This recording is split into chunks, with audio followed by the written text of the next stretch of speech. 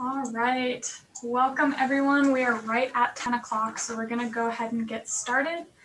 We are recording today's presentation, so this will be available later in case you want to watch it again or if you want to share it with your friends. So bear with us, this is the first time we're doing something like this, where we're doing a little bit of lecture and then a live component where we're actually going into our beehive today. So as I already mentioned, for those of you who are signed on already, there are some instructions for how to use Zoom on the screen here. Please familiarize yourself with these. It'll be important for guiding us today and making sure we're all on the same page. The main button you should be looking for is your Q&A box. This is where you are going to be able to type in questions and we'll be able to answer them here live. We may address those questions throughout the presentation and throughout our little tour of our hive here today, or we may save some of the more intense questions till the end so we have more time to discuss them. As I mentioned already, we have the ability to raise your hand and ask to be unmuted. We will be saving that till the end to make sure that we have time to get through everything we are trying to cover today. So with that, I'll go ahead and get started. Again, if you have any questions right off the bat, feel free to put those in the Q&A. And today you are joining me for our virtual beehive tour with IFAS Extension in Seminole County. For those of you who do not know where we're located, because I know we have people joining us from all over today, we are located not far from Orlando, in the county north of Orlando, Seminole County, and not far from Disney, for those of you who know where Disney is. So getting started today, I do want to talk to you about who we are before we get into the fun discussion on bees. Who are your presenters? So right now you are with me, Morgan Pinkerton. I am the Sustainable Agriculture and Food Systems Agent in the county. And I work a lot with our local farmers, including some of our local beekeepers, to help educate them on sustainable practices in their production. We also have with us Katie McCormick, and she is the Residential Horticulture Agent and Master Gardener Coordinator for us here in Seminole County. She has a really extensive background in horticulture as well as working with bees.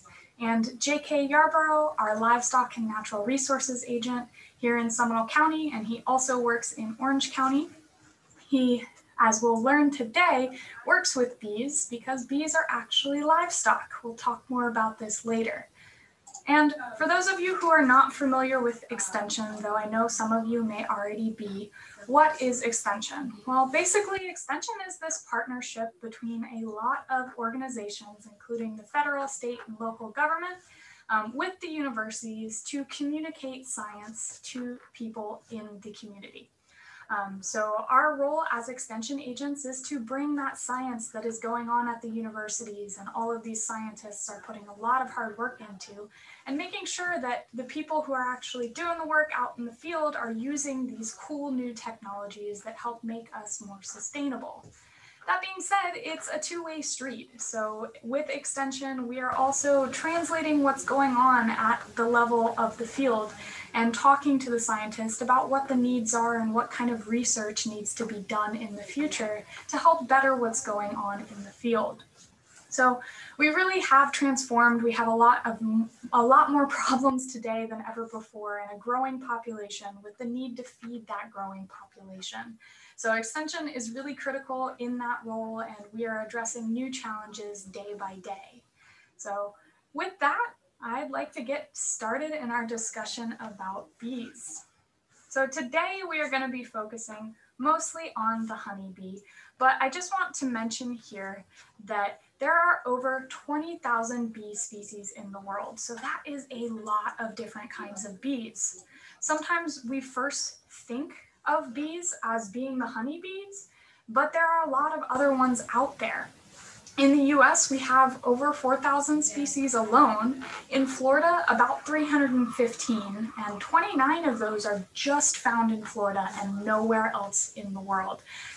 So that's pretty cool. There's a lot of diversity, and you can see here that they don't all look the same. There's a lot of differences between them, but we will talk mainly today about one of the world's most famous bees, and that is the honeybee Apis mellifera. So Apis mellifera is found all over the world. So it's found in all continents except Antarctica. So that is really incredible that we have the honeybee all over the world, and there's a lot of reasons as to why that is. One of the main ones is because it has economic significance as well as environmental importance all around the world too, which we'll talk a little bit more about here today.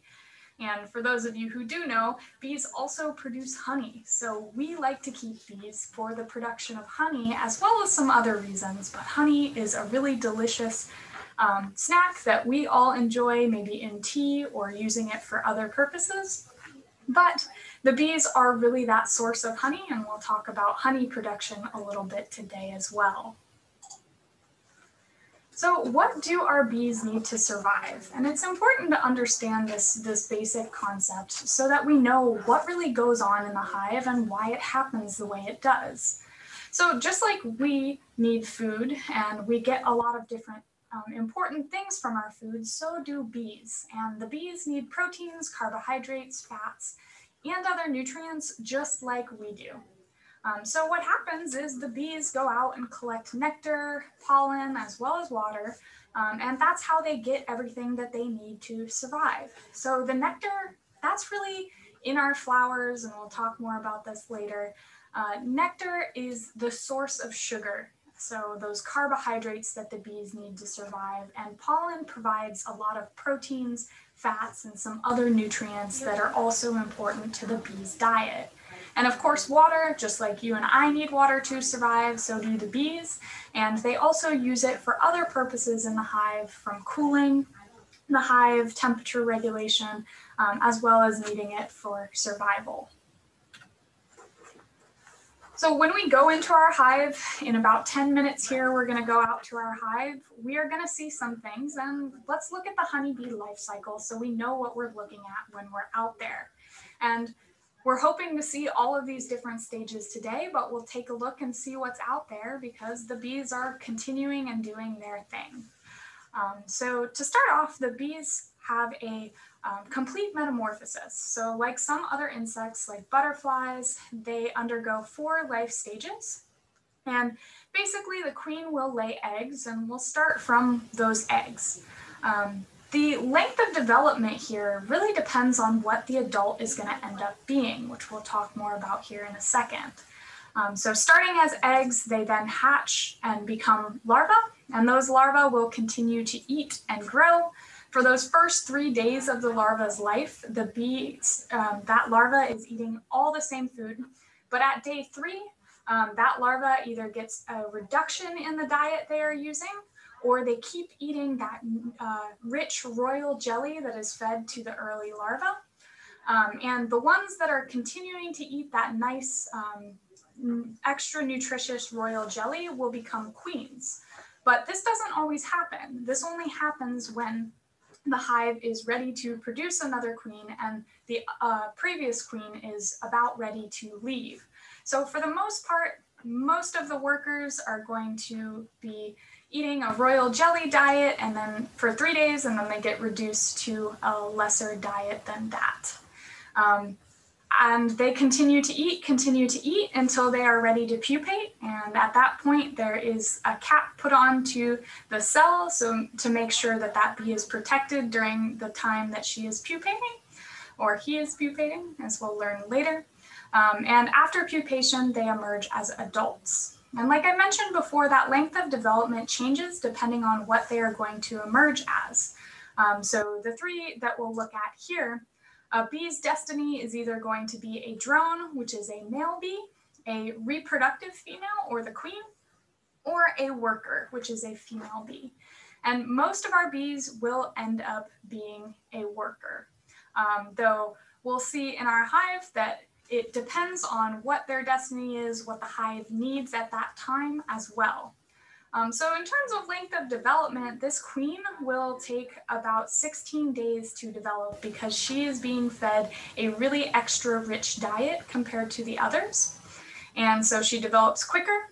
The workers take about 21 days to develop, and the drones will take about 24 days to develop. And within the hive, they all have a different role. The workers do a lot of the hive maintenance, so feeding the young, taking care of the young, cleaning up the hive, as well as going to look for food sources, so foraging and finding nectar and pollen sources and bringing those back to the hives as well. The drones, their entire role is reproduction.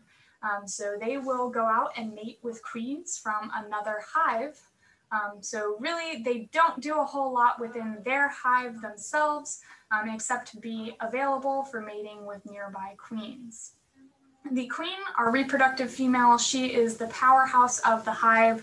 Her pheromones or scents that she puts off are really important to directing the jobs in the hive, as well as her big major role of laying eggs. So when a queen first emerges, she will go on what is called a mating flight to mate with drones from other hives. And then she is able to lay eggs.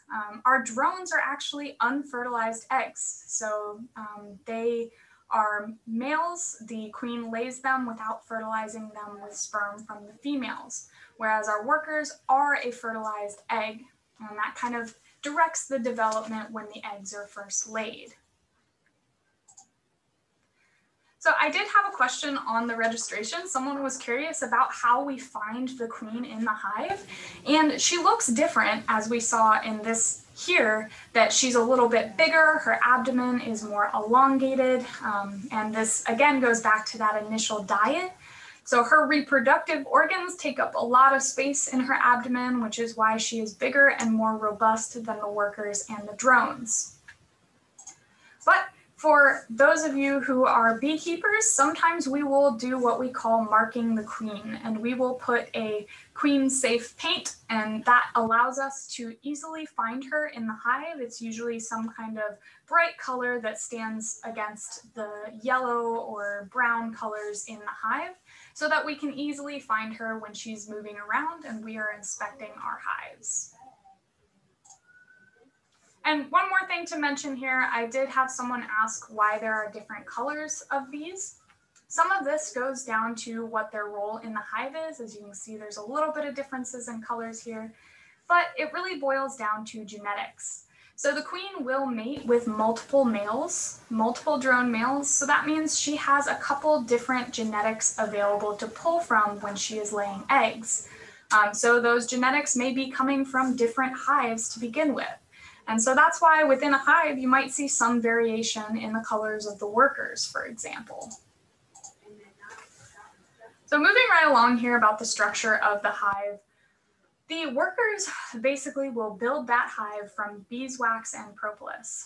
So they form these hexagonal cells, and this is a very typical shape that you see with our beehives. And this is just because this is where they end up putting their young. This is how they store their honey.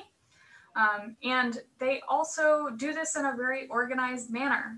Bees have wax glands on their abdomen that helps them produce this wax, and then propolis is basically like a homemade glue that bees make from wax and resin from plants and trees.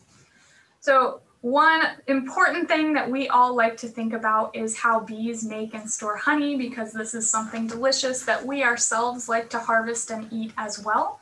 So what really goes on in the hive to produce honey? So it starts with a forager. So one of our workers will go out and hunt for nectar. And nectar is in our flowers. We'll take a look at this here shortly too. So they're taking nectar, which is like a sweet, sugary, watery substance from the flowers. And they put them, and when she takes this nectar, she's putting it in a special structure called a honey stomach. So this is different than the stomach that they use to eat food. But in that honey stomach, there's special enzymes that help break down that sugar inside that nectar to simpler sugars. And so she takes that nectar, bringing it back to the hive, and then she'll probably pass it on to another worker. That other worker will add some more enzymes into that in their honey stomach, break it down a little bit further. And once it's broken down to the state that is acceptable to the bees, they will put it in an area for storage. So when the bee that was out foraging took this nectar, it was about 80% water and only about 20% sugar. And so what will happen is the bees will kind of flap their wings and let the water evaporate off of that honey until it's the opposite, until it's about 80% sugar and 20% water. And once it's good to go and it's ready to be stored, it'll be capped, as you can see here. And capped honey is just storage of food for when there is not food available out in the environment. So at this stage, the honey is extra sticky and it's ready to be sealed with a wax lid and stored for the future. And for later, when the bees end up consuming it, or when we end up harvesting some of it and consuming it ourselves. Why do we care so much about bees? Well, bees have very, very important roles in the environment. And the most critical one that we think of is pollination services. So this is in our natural lands as well as our agricultural lands. I specialize in agriculture, so I will mention some really cool stuff about this, that bees pollinate nearly $20 billion worth of US crops annually. So without bees, we would not have a lot of our crops. They pollinate things from almonds to avocados, apples, apricots, blackberries, blueberries, strawberries, watermelon, and many, many more. So I will take the example of almonds because thanks to our honeybees, almonds are here, basically. That's the best way of putting it. Almond farmers actually will hire beekeepers to bring their bees from other parts of the US to pollinate their almond crops. And as you can see here, there are lots of flowers on these almond trees. Another really cool example that's relevant to here in Florida is watermelon production. So bees are very important in the pollination of watermelon, and it takes about 24 honeybees to visit a single flower for that to turn into a successful watermelon as we know and enjoy watermelon. So bees are important to pollination, to being able to produce that fruit, but also making sure that it's the quality fruit that we know and enjoy as well. And like I said, they produce a lot. Bees help to produce a lot of our crops here in the US and throughout the world. And the other reason we care about bees, as we've already mentioned, is they have delicious honey that we also enjoy eating. So what is pollination? For those of you who may not know, we'll quickly review this. Pollination is basically a transfer of pollen from the male part of the flower to the female part of the flower. So some plants will do this by wind. So like here in Florida, we have pollen that likes to stick to our cars during springtime, and you see that nice coat of pollen. This is wind moving pollen to new areas, and the parent plant is basically hoping that that gets to another flower where it will pollinate and produce a fruit, produce a seed. And some of our plants do need help with this. So that's where our pollinators come in, like our honeybees, where the pollinators will pick up pollen when they're visiting flowers, and then when they go to visit another flower, they then transfer it. And so honeybees are really cool pollinators in that they have a special structure on their hind leg that is called a pollen basket. So this helps them collect pollen to bring back to the hive, but then you can notice that there's also a lot of hairs all over the bee. So when this bee is visiting this flower, it's picking up pollen on all over its body so that the next flower it goes to visit, it puts some of that pollen onto the other flowers, then pollinating that flower, allowing it to be able to produce seeds, to produce fruit in the case of agriculture. And another cool thing with our bees is flower constancy. So they do have the tendency to visit the same species of flowers once they find one that they like. So this really helps our plants have a chance of getting that pollen to another plant of the same species, which is why we use honeybees in addition to being able to keep them in hives for our agricultural commodities. And before we go out into the hive, I do want to address the question, are bees dangerous? So bees are not dangerous unless you threaten them. So the only time bees are going to end up stinging you is when they feel threatened, and some of them are trying to protect their hive, their home, just as we would if someone was trying to get into our homes. So the reason we use bee suits and we protect ourselves is just because the bees are going to be defensive. We're going into their home. But another thing that we can do to protect ourselves is to use smoke. And we'll talk more about this when we get outside into our hive today. We use smoke to kind of disrupt their communication system. So bees communicate by pheromones, which is like the equivalent of a smell to us. And so we put that smoke out there, which is basically like a really, really strong smell that covers up the bees' pheromones, the bees' smells that they're making themselves. And so it blocks them from communicating with each other and from communicating specifically an alarm that there's something going on, that something's attacking the hive, which is what we don't want when we're in there inspecting our hives. So that smoke comes into important to protecting us as well as making sure the bees are staying calm while we're handling them. And what about bee stings? Well, it's only the female workers that have a stinger. So if you've ever seen someone pet a bee, this is something I've seen beekeepers do a lot. It's usually a drone that they are petting. So it's only our female workers that have that stinger. The drones do not. And they sting, as I mentioned, for protection to defend their hive. But once a bee stings, she is going to die because with that stinger, it takes out a lot of her organs. And so she has done her job. She's tried to help protect the hive, and her life is over at that point. So with that, I am going to transition out into the hive. So bear with us a few minutes. I know we do have some questions here in the chat, and we will address these as we're working in the hive today. But hold on for just a second, and we're going to move on to outside in the hive.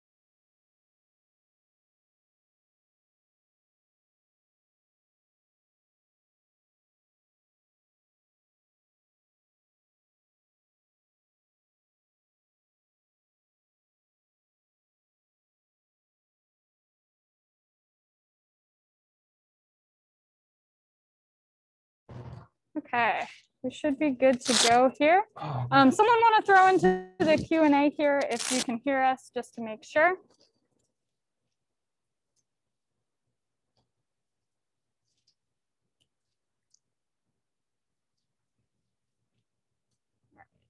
I'm going to switch the camera over to facing you guys.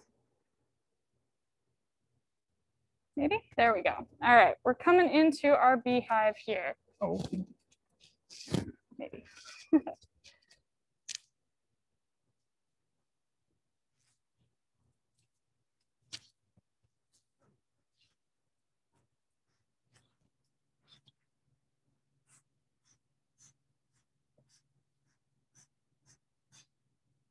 Okay, yes, everyone can hear us. We're all good to go.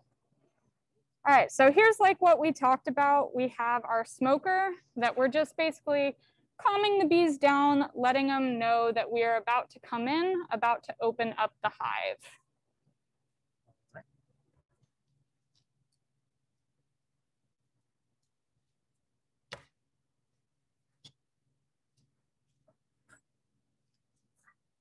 Go ahead or explain. Yeah, you can go ahead and start, JK. So Okay. JK is going to start opening our hive. He has our hive tool here as well. So when we open it up, we always check the lid to make sure the queen's not on it if we don't have a queen excluder.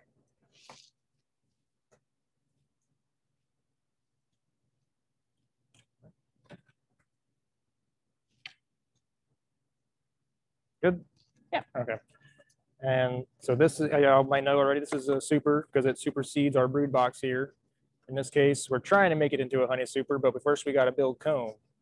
So we're trying to get him to build some comb right now. As you can see, Katie and I are scraping off the propolis, which is that gooey resinous substance that they make to seal up their hive to make it nice and airtight.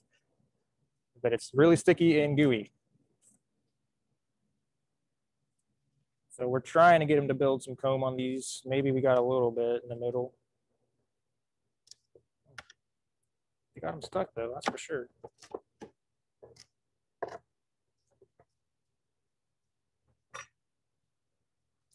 Just pull one out to see what the kind of progress they're making on here. And so you can see we have here some white foundation that's in the middle of our frame. That's to give them some kind of a template, try to build some comb off of it. You can see in the middle there, we actually put a little bit of melted wax and they've drawn off of that and made a little bit of comb,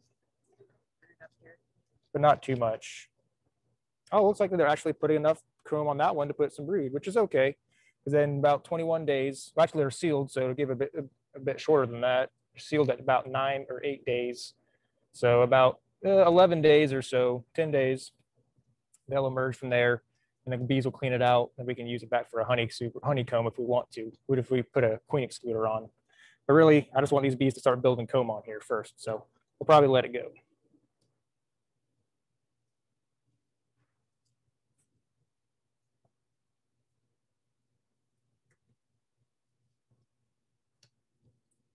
And we're going to go ahead and take this super off so we can see what's going on at the bottom in the brood chamber. Whenever you take supers off, if in this instance, since we don't know where our queen is, when we take it off and set it down, we want to set it down vertically. That way, if the queen's in there, she can still, if she falls out, she just falls onto the bottom of the box. If you set it down, set it straight down, she could fall down to the ground and you would never know, where your queen's at. So we want to try to make sure our queen stays in our box in case she's in there. Chances are she's in here though. Katie's making sure that we still got smoke going. Give them a couple puffs. Again, to keep them calm and make sure they know we're coming in.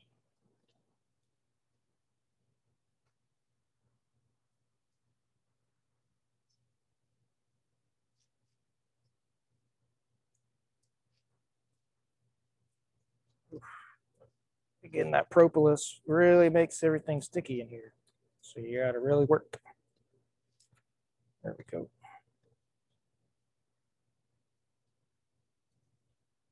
Here's a pretty basic frame. We got some cat brood in the middle there and some C-shaped, pretty filled out larvae in the backs of some of them.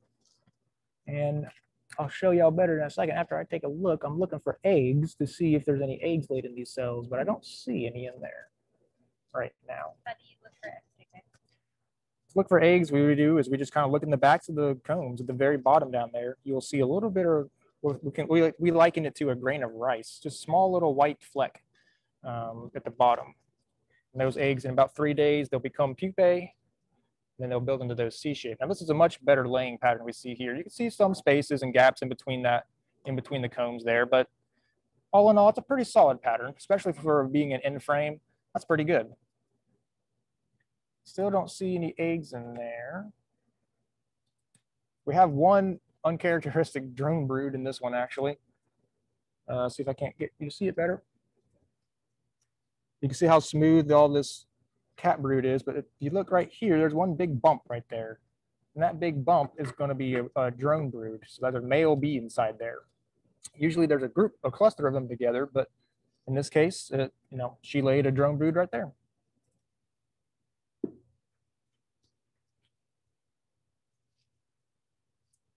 What do you got over there, Katie? Well, this one is mostly empty on that side. Mostly empty.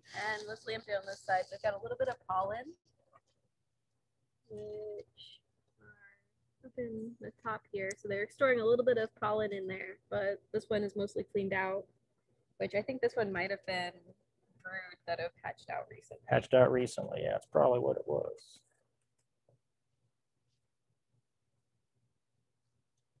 They do have a little nectar up in the corners over here too, which is where they're all clustering right now. Yeah, and that nectar is what they're collecting from the blooms. Yeah, that's what they're collecting from the blooms, and that is what will eventually become stored honey. The nectar has to go through a process in which it's dehydrated. Honey has about between 16 to 18% moisture in it. So they're kind of dehydrating that nectar, running it through a couple of enzymes that the bees put in there as well, and then it will eventually become nice honey. Here we have more of a kind of spotty brood pattern, laying pattern again. But again, it could just be that these ones have just recently emerged. And we will see what's on the back. That's a much better laying pattern, a little bit more solid. As you get to the middle of the hive, that's what you like to see, is a more solid laying pattern. On the edges of the hive, it can be a little skimpy. Maybe put some more nectar and honey resources on those ends. When we think about a hive, we think of it kind of like a basketball that's cut into slices, if you will, inside the box. And so as we get towards the middle of that basketball, it's going to be a little bit thicker.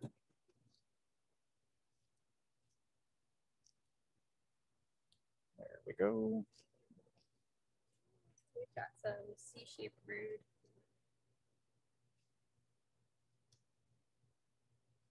So she laid a little while ago in here, and we've got the little larva growing up. Another single drone brood over here in the bottom. There's that drone brood down at the bottom.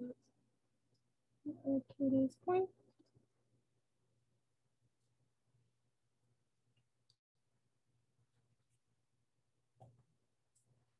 This one does have eggs in it, but I don't think you'll be able to pick them up on that. So we got lots of questions coming in, but okay. How do you tell a drone from a worker from honey cells? Oh, cells? Yeah. So the cells are kind of going to be whatever. The bees can use them however they see fit. Now, usually drone cells are going to be a little bit larger in size because the drones themselves are larger in size. So they need a little bit more room to be able to grow. But everything else, the honey cells, honeycomb, drone brood, worker cells, they're all the same. They build them all the same and they use them for however they see fit. We got another question here. How do you clean the smoker and how often do you do that? So smoker, the best thing to do really is after you get done with it, if you still got some in there, just puff it a bunch, get it real hot on the inside. And when you go to dump it all out, use your hive tool to scrape off some of that resin that builds up in the top section. Now on the bottom, there's some ash that may build up as well, but you can just dump that as it gets filled up really. The inside chamber really doesn't get too much material on it, depends on what you're burning and how hot you're burning it.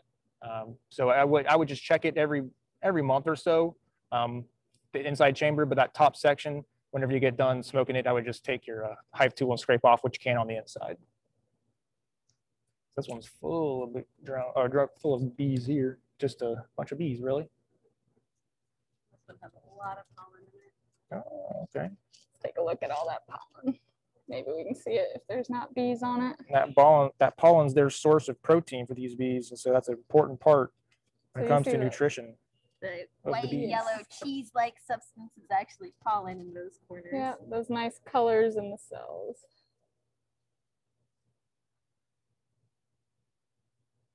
These guys are being really nice and quiet today. Yeah, so why are there different colors of pollen?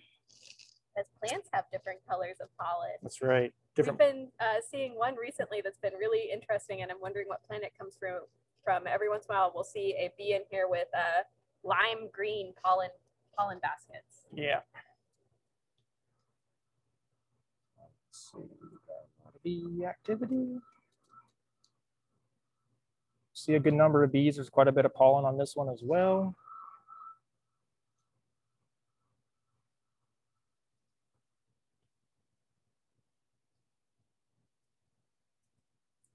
Flip it over.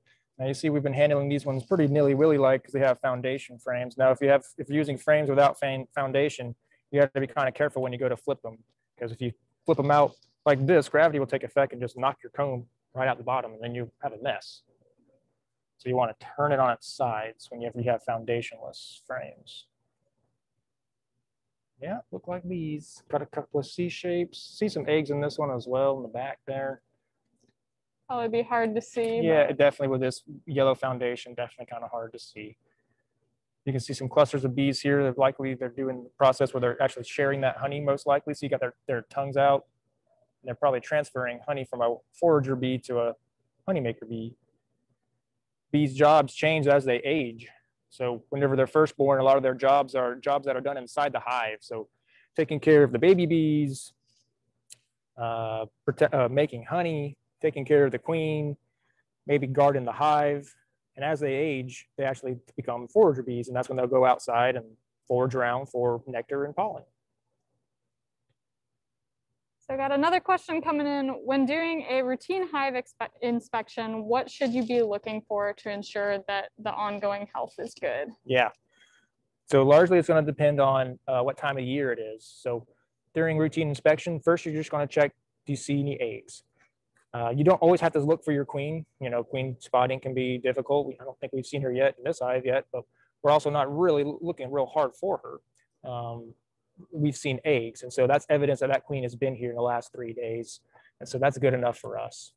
You're also going to check for, if you're looking for health stuff, you're going to check for K-wing situations, so situations where their wings may be separated. Bees actually have 4 wings, 2 pair, so you can kind of see on some of a little bit on some of these bees, so they have their wings up in the air. Those are okay, but when the forewing and the rear wing become separated, that's when we got issues going on. And that can be evidence of some diseases being spread by varroa mites or other issues like that. Also look for just dead bees. If you have a lot of dead bees on the bottom, that's going to be evidence of something wrong. Getting low on our smoke here. Kind of want to smoke them down a little bit. So how often should you inspect your hives too? That also depends on the time of year. So this time of year, when it's swarm season, you're going to want to check them. Yeah. You're going to want to check them. I like to see it at least once a week during the swarm time of the year, because it won't take them long to swarm on you if you have a swarm situation. In the winter time, you can get away with once a month, really. And then in that summer to fall time, whenever there's not such a strong nectar flow happening, you can get away with it once every 2 weeks. Gonna have to let it drone brood on that one. So here's one of those ones I had mentioned earlier about foundationless frame. So if you look at the bottom, you can see those gaps underneath all that comb. It's because we don't have any foundation in this frame for them to try to build on. We didn't give them a template. So they just did their own thing. And when they do that, they usually make comb that's a little bit bigger. And so when they do that, it usually ends up being drone brood. And so blow some of these bees away real quick, and you can see those big bullet-shaped brood going on in there. And that's exactly what that is. That's their drone brood, heavy drone brood. So remember I said you got to flip these ones kind of carefully. So you got to turn, flip like that. And on the back, we have, well, more drone brood. Oh, Katie's got a queen for us. Yep, there she is, right in the middle. There we go. And that's our queen right there. You can see that in this hive, we don't have her marked. No, we don't, but we can. But we can go ahead and mark her. You have the marker still, Katie? I have the plunger system. Where's she at? Oh, right there. I'm gonna try to get her and her alone in this. Oh, she knows the game. I don't have my usual clip with me because it's actually being occupied by another queen. Oh, you dirty little queen, you. So I got her pinched down here at the bottom. Oh, sorry. there she is. There she goes. God. It's okay. Yeah, We'll find her again another day when we get the clip. And you can actually grab the queen. The queen can sting. She actually has a stinger capability. Oh, I got stung here. But the thing the unique about the queen is that she can actually sting multiple times. Whereas a lot of our worker bees, they can sting one time, like this bee, she just stung me. And her stinger will come out and she'll go off and die. Because queen, she doesn't have sharp barbs. Got it? Take some ash. That's what we got right now. It's not working very good. The queen, her barbs are, she doesn't have barbs. Oh yeah. She doesn't have barbs, so she can sting multiple times, but she doesn't sting very often. We had a question too. What here is this mason jar that we have on the side? Yeah, so that's our Boardman feeder. So like I mentioned earlier, I'm trying to get these bees to draw a comb for me, and to do so, I mean, that's an energy intensive process. So to do that, you know, they got to have that source of energy. So we're actually feeding them some substitute sugar water, essentially, to try to substitute for some nectar, give them a little bit more energy, give them that more nutrition they need to be able to build that comb. So that's our feeder system. It's empty right now. I need to put something in it.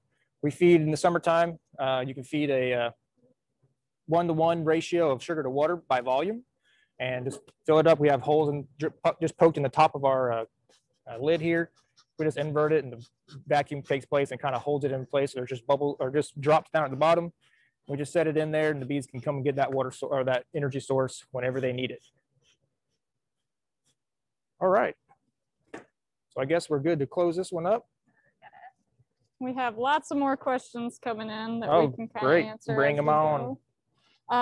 We have, someone said it's swarm time now. What is swarming? Give me a second and I'll show you exactly what a swarm is.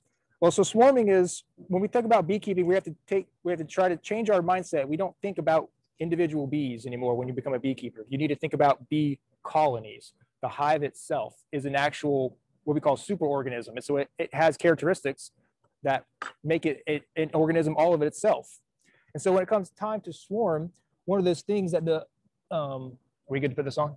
So one of the things that a superorganism or any organism likes to do is reproduce, and bee colony is no different. So it likes to reproduce.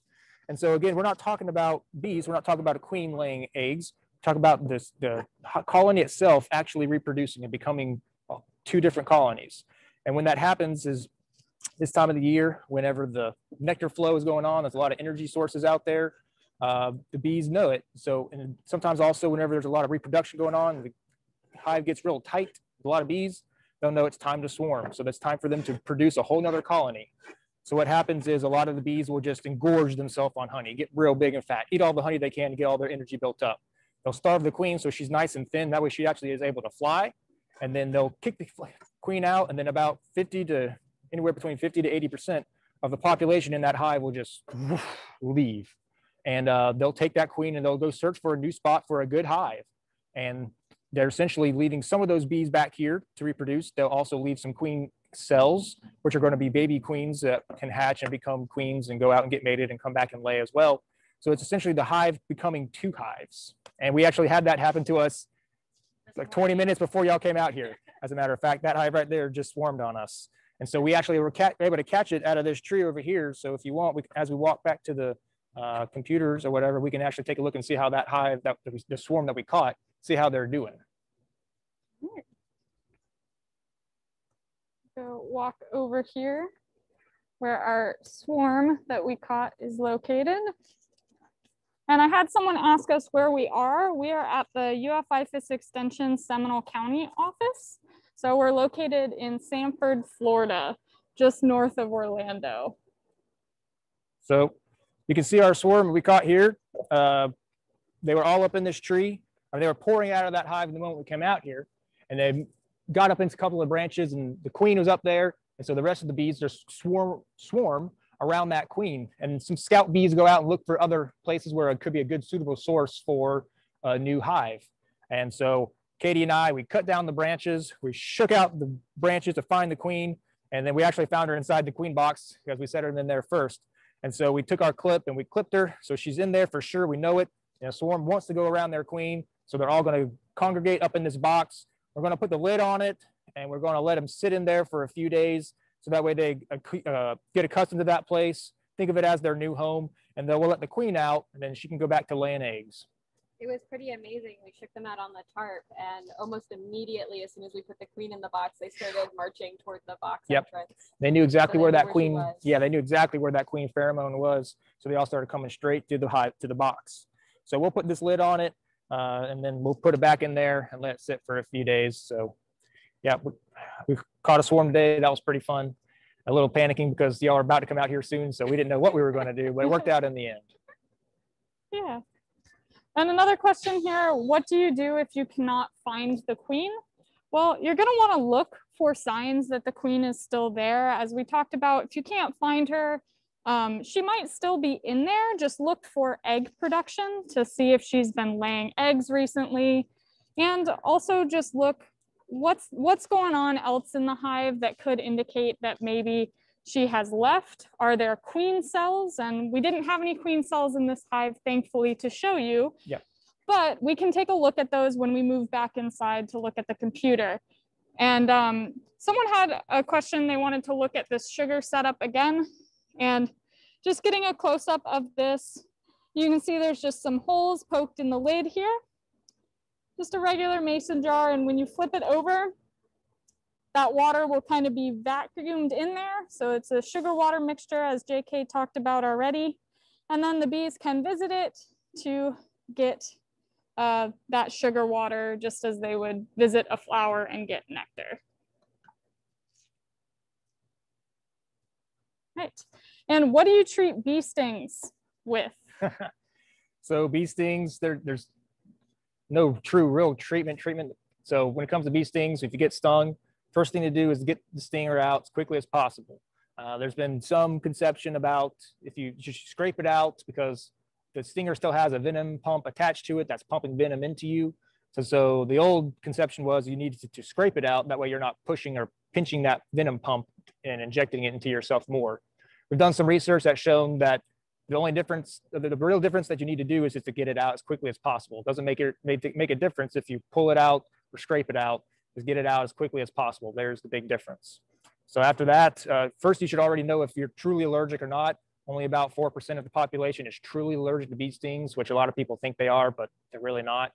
So after that, you expect some swelling, expect a little bit of pain. It'll dull down eventually. You might have a red spot, you might have a little bit of a brown spot where it stung you. But in a few days, it'll go away. The only thing you can really do is take an antihistamine if you're acceptable to that. But that's about the best way you can really treat a bee sting. If you are actually allergic to bee stings and have an allergic reaction where you're having trouble breathing, you should go to the doctor immediately. And if you know you're allergic to bee stings and also still want to be a beekeeper, you should definitely have your EpiPen ready to go. Yeah. When you're taking out the frames, do you always put them back in the same place that you found them? Generally, yes, that's the procedure. Only time you would kind of change that up is if you were trying to change what's going on with that frame. So sometimes we have some frames that they're not, at the end, maybe they're not really building comb on. So we'll put those a little bit more towards the middle to give them a reason to try to draw more comb on it and flush out that frame. Here. All right. Couple more questions on here. Where do you get your bees from? Do you buy them, and how do you find a reputable source? So, yep, if you're a beginner beekeeper, I would definitely recommend buying your bees first. You can get bees in several different ways. You can get a package of bees, which is literally what it sounds like, a package of bees. You can get what we call a nuke, which is a small 5-frame, where we had the swarm. You saw how that was a smaller box. That's kind of what we call a nuke or a nucleus colony. It starts off with just 5 frames until they build up. And there you can get a whole full 10-frame size colony ready to go as well. I would definitely recommend getting either a nuke or a full frame for your starters, and definitely recommend getting at least 2 if you're going to start off with. How do you make sure reputable buyers?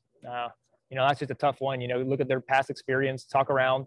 Big time, go check out your local beekeeping association or club and check out and see who they're buying from, because chances are they've been in the trade for a while, so they have a good idea of who to buy from. There is the option of catching swarms like this or feral bees, but you can do that as well, but you should really do that maybe after you got some bees established first to give you some experience with it beforehand. How far will bees fly to find pollen and nectar?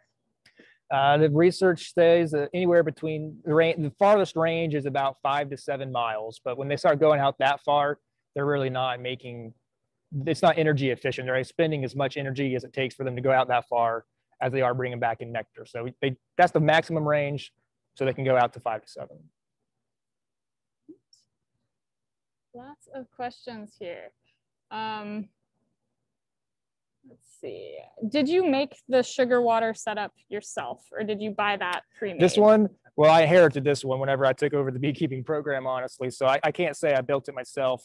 I'm sure there are different templates. Actually, I know there are. So if you're into 3D printing, if you ever go to the website Thingiverse, where they have a lot of free 3D print templates out there, there's all sorts of bee feeding and building templates out there. So you can try to build off of that, or just get a blueprint offline. It's pretty simple. It's just a hollow center with a cup on top, essentially, or a jar in this case. So I can't say I built this one. Another question back to the swarming. Why would a hive start to swarm? Just to kind of clarify that. Mm-hmm. So again, that's the colony itself is reproducing. And so it knows it's time to reproduce whenever springtime comes around and there's a lot of energy sources, a lot of blooms going on. So the bees know that they can swarm and have enough energy all around them, energy sources, to build a new hive.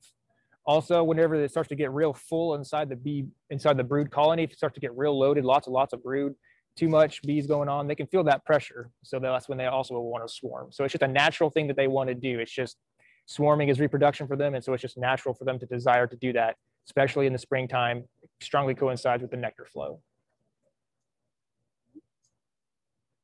And a couple more questions talking back to the beekeeping in the hive. What happens if the wax foundation starts to fall off the frame? Is there a way to secure it back on? Your wax foundation? Yeah, if you got foundation in this frame, I think is what they're talking about. Well, it could be a wax foundation too, because so wax foundation, you can actually buy, you saw we have plastic foundation in these. You can actually get foundation that is beeswax to start off with.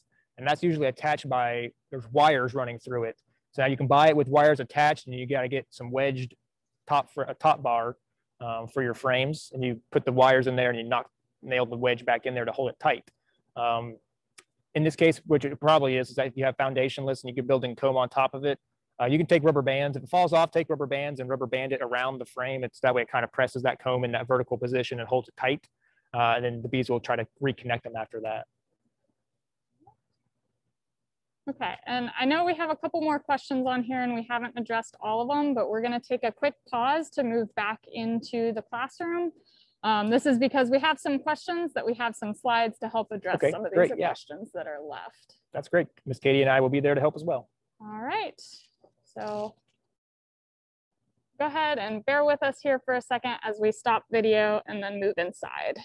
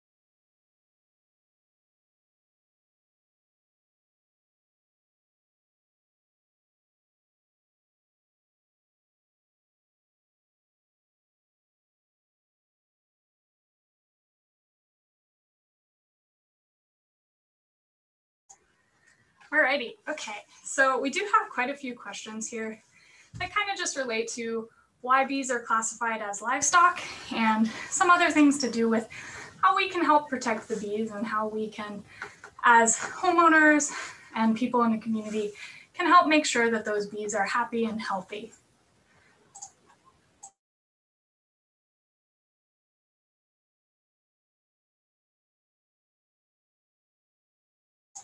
All right, so JK and Katie will be joining me back here in a second, but in the meantime, let's do a little bit more talking about beekeepers in Florida. So someone asked a question in here, why are bees considered livestock? And well, the simplest way to answer that is because bees are, they need a lot of care, and for the purposes of agricultural classifications, they're also considered livestock. And so it kind of just goes back to surrounding how bees are cared for and that they produce a product that we enjoy, honey, just as you would produce cattle for meat production or producing some cattle for milk production as well. So here in Florida, we do have a lot of beekeepers. We have over 5,000 registered beekeepers here in the state, and together they produce about 10.7 million pounds of honey. That's a lot of honey every single year. So of those 5,000 registered beekeepers, only about 15% of these beekeepers are commercial beekeepers.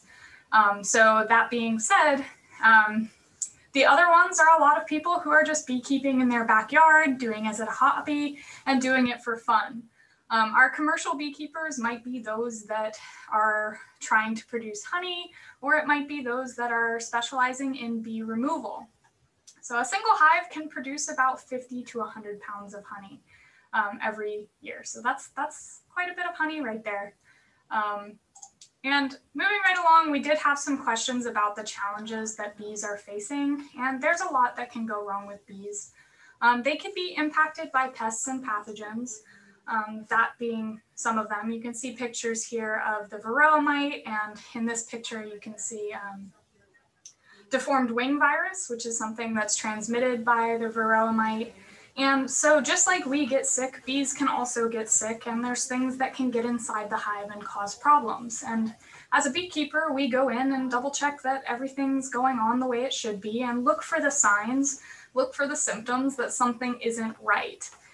Also, we have pesticides that are a problem for our bees, and in recent years, they have added a bee box to our pesticide labels.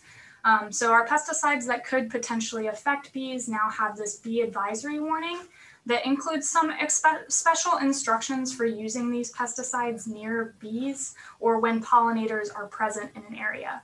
Because our pesticides, they can affect some of our insects, and bees are also insects. And so the pesticide doesn't just always target one insect, it can sometimes target other insects, including our beneficial insects like our pollinators.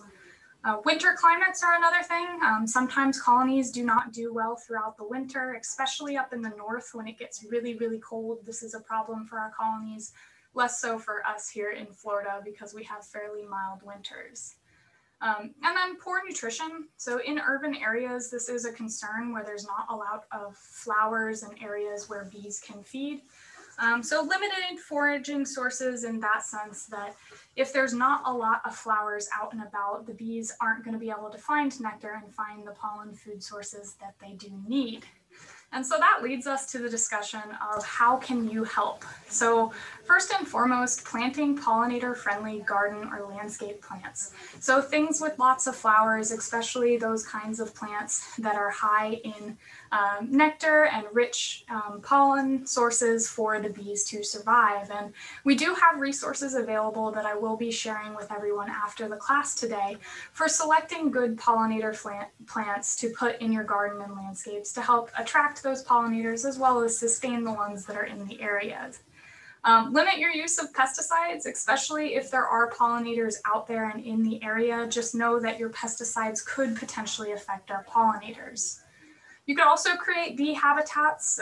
This is something for some of our other bees, not honeybees specifically, but these bee habitats give pollinators a good place to relax, to make their home, and to kind of stick around your area. So when they have a place to stay, they are happy and they'll continue to pollinate in the area. And then you can also become a beekeeper yourself. There is the ways to do beekeeping in small areas in your backyard. You don't have to be a commercial beekeeper either. A lot of our beekeepers are not commercial beekeepers. They just do it as a hobby and for fun.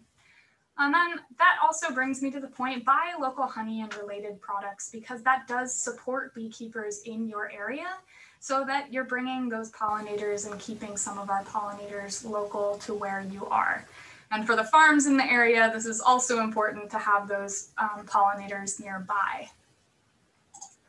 So we're at the end of our class here today, but we aren't quite done. I see we have a lot of questions here in the chat, but I do want to launch this poll real quick. You should now see pop up onto your screen the question, after attending today's webinar, how do you rate your current level of knowledge on bees and beehives on a scale of 1 to 5? So just quick, decide what you think. Did you learn something today with us? And we'll get into answering some of these questions in the chat here shortly. And you may recognize this question as this was a question that you were asked before today's class. And now we're asking you, what do you know now that you attended?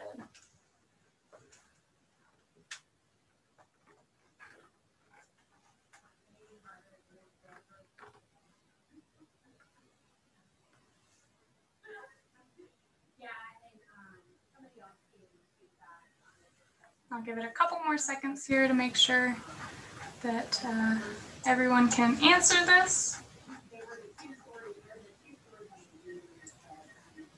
All right, go ahead and end our poll here for today. Thank you for participating. And I do want to mention some resources for you all when it comes to learning more about bees, but I do want to put a quick plug in here that we do have our virtual farm tours ongoing right now.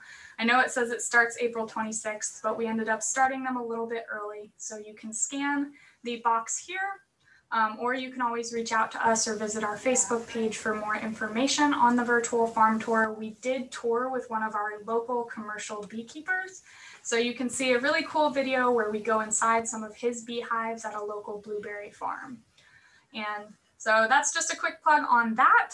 And I know we do have quite a few questions in the chat box on what can I do to learn more about beekeeping. So with IFAS Extension in Orange County and IFAS Extension in Seminole County, we do have some upcoming beekeeping classes. So Beekeeping 101 is Beekeeping for Me.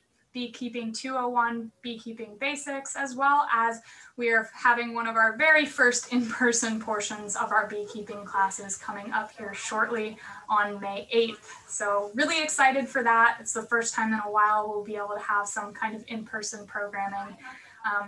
But you can visit the Orange County Extension Eventbrite for more information on signing up for these classes. And I will be sending out a follow-up email to everyone so that you have these resources available and at your disposal, as well as a quick survey that we'll be asking. So keep a lookout for that email. We would really appreciate you filling out that survey.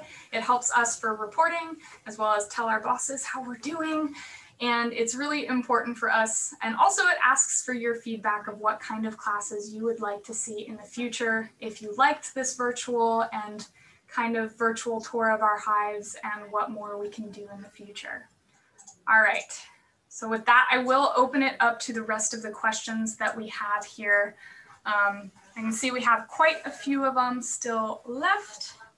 So Katie and JK, do you see any of them that you are ready and wanting to answer right off the bat? I see, will neem oil harm bees? And I think a lot of people think if they're going with organic pesticides that it's not going to be harmful to beneficial insects, but that's not true. So it may be sublethal for bees, but neem oil contains the active ingredient azadirachtin, and that does lead to lower body weight in bees whenever they get high levels of it. So if that gets fed to their brood in nectar or gets introduced to the hive, it can have bad effects on the hive to have that neem oil getting in there. And that's true for a lot of the botanicals.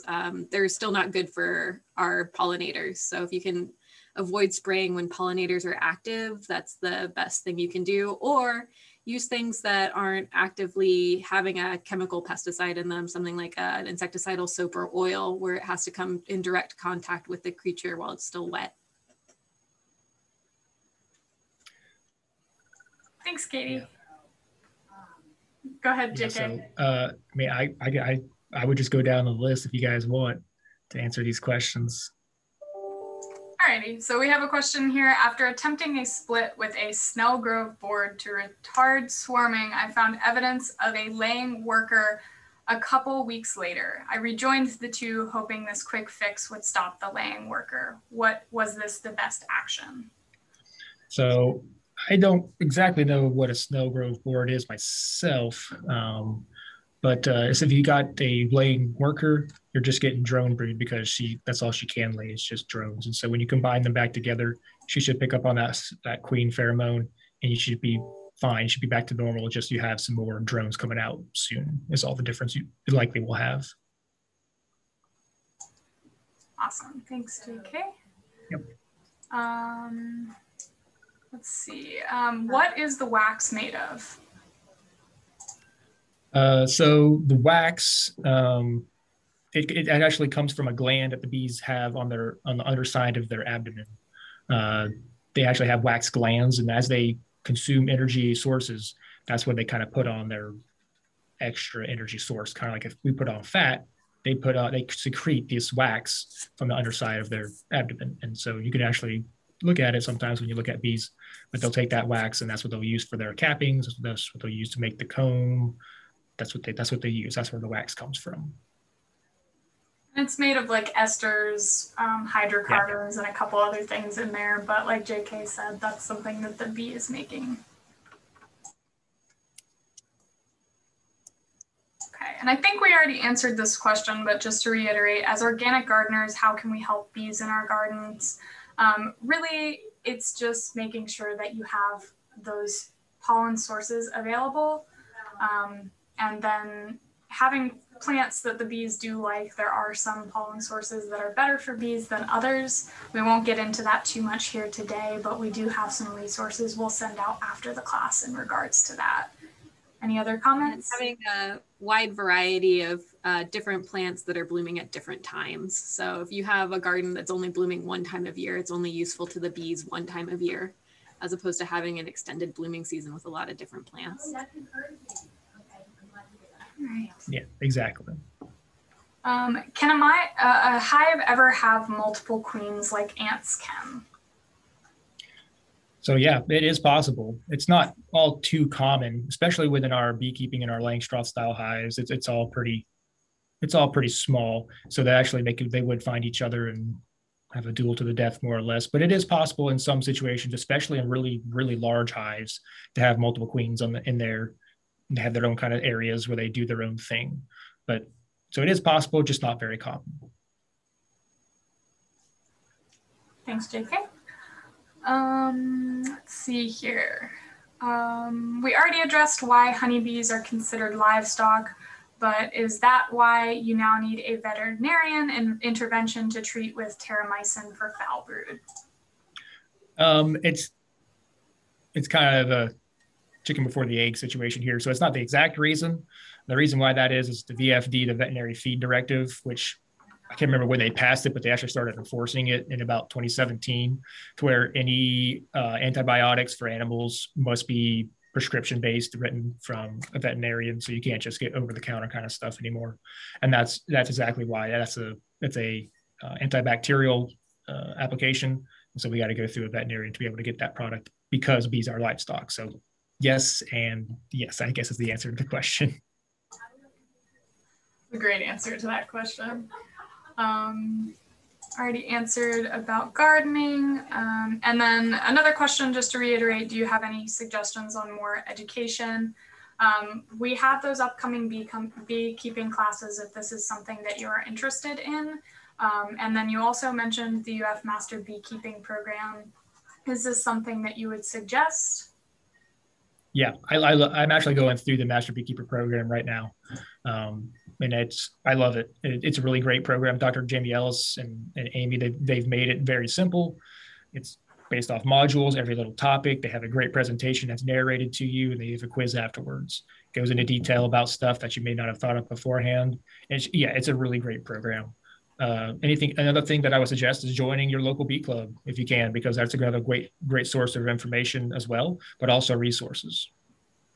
Yeah, and here in Seminole County, they do kind of have like a mentorship program with our local beekeeping club, so that you can kind of, if you're interested in starting a hive yourself, you can work with a more experienced beekeeper to get that experience to be able to do it yourself. And there's a good chance that there are local chapters of the beekeeping clubs that are also doing something similar. Is there any organic approved repellent to prevent wild bees from forming a hive in a structure on your property that won't harm the bees? So without getting on my organic soapbox, I will say that butyric acid is something that you see commonly in a lot of our bee repellents. The Bee Bandit, sometimes we'll spray that to get the bees out of the honey super, so we can just take the honey super off. They hate the smell of it, and frankly, it's not good. It doesn't smell good to us either. It smells like kind of rotted butter. And so butyric acid, which is organic, at least chemically speaking, it's organic. I don't know whether it's been approved by organic board or not, but chemically speaking, it's organic. And so you can spray that and the bees won't go near it. Now, it does have a time effect. Just if you were going to try to spray something to prevent bees from going in that spot for the whole year, I don't know if exactly that's the route. You might have to spray frequently to try to get rid of it. But butyric acid is usually the way to go. Best thing you can do if you're worried about bees getting into an structure is to perform some exclusion activities. So make sure you're sealing up any holes that they could get into, make sure that there isn't an entry point for them in the first place. And whenever we're worried about any bugs getting into our house, exclusion is your first step, making sure that there's not an entry point for them in the first place. And I know we had some questions in the registration. What do we do if there are bees in a structure that they should not be in? There are services out there that are bee removal services, or it's possible that a local beekeeper might be interested in removing those bees. It's kind of hard to say, and we can't recommend any specific services. We can just tell you that they are out there. They do exist, and some of them do remove the bees and relocate them, and some of them do not. But you would have to talk with that bee removal service specifically to understand what their specific practices are. Yeah, at least here in Florida, the State Department of Ag actually has a list on their website of certified bee removal and eradicators, and broken down by county. And so you can actually go to that Excel sheet online, or you can contact us and we can send it to you. And you can actually find people locally by doing that as well. And Katie, are neonicotinoid pesticides a no-no? If you are trying to grow a pollinator garden and making sure that your bees are happy, you probably shouldn't be using neonics in that garden. If you're dealing with like a shrub that doesn't bloom, or we're between blooming seasons for it, and days till it bloom is going to be by the time the neonic runs out of the plant, you'd be okay with it. But for home gardeners in particular, there are so many other products that you could use that I would use those first where possible. And I saw we had another question about what was the product that you could use instead of neem oil. Something like horticultural oil or insecticidal soap would both be good to use in your garden, as opposed to neem, which has that azadirachtin in it. So the way the horticultural oil works is it gets onto the surface of the insect when you spray it. So when you're first spraying it, it gets onto the surface of the aphid or the scale insects or the mealybugs that you're trying to treat for. And it makes it so that they can't actually breathe in through their sphericals on the side of their body, so it suffocates them. And once it's dry, it's inactivated. So it's no longer going to be hurting any insects that come into contact with it once it dries. With the soaps, it actually washes off the waxy cuticle on the outside of their body, so they desiccate. And again, once that soap has dried down, it doesn't actually have any effect on anything that comes into contact with it afterward. And you can find both of those for sale anywhere that has a garden center. You can order them online. They're pretty easy to find. So it would be either horticultural oil or insecticidal soap is what they're sold as. Awesome. Thanks, Katie. And we do have some like housekeeping questions here as well.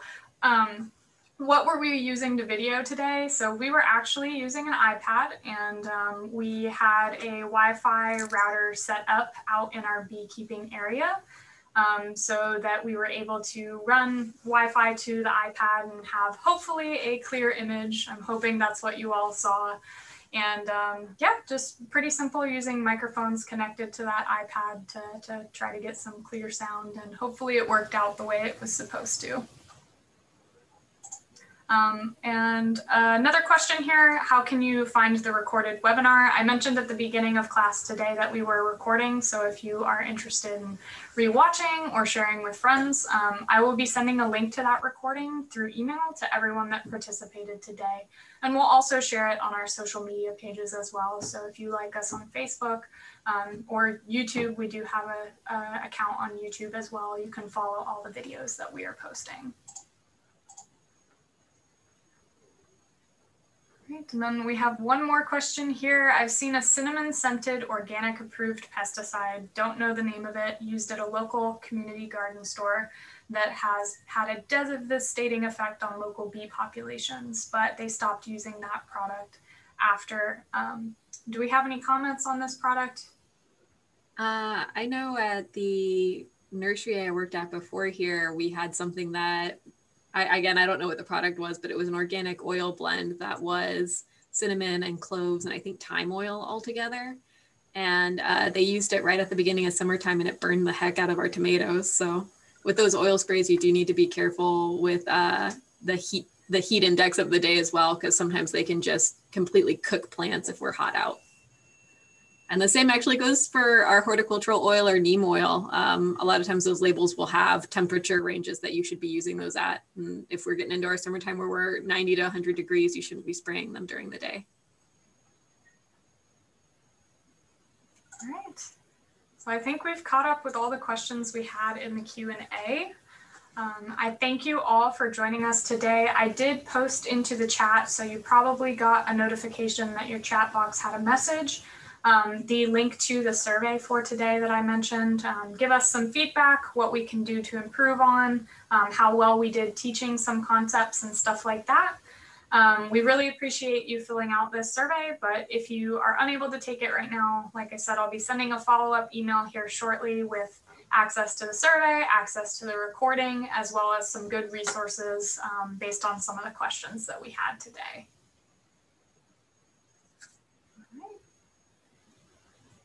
And thank you for joining us. And thanks, Katie and JK, for helping out. This was the first time we did something with a live component like this, and I think it turned out pretty well, but I hope that you all enjoyed it too. Okay. Yep, definitely enjoyed it. Thanks. All right, we're going to sign off for today. Thank you all again for joining us. Have a wonderful rest of your Friday and enjoy your weekend.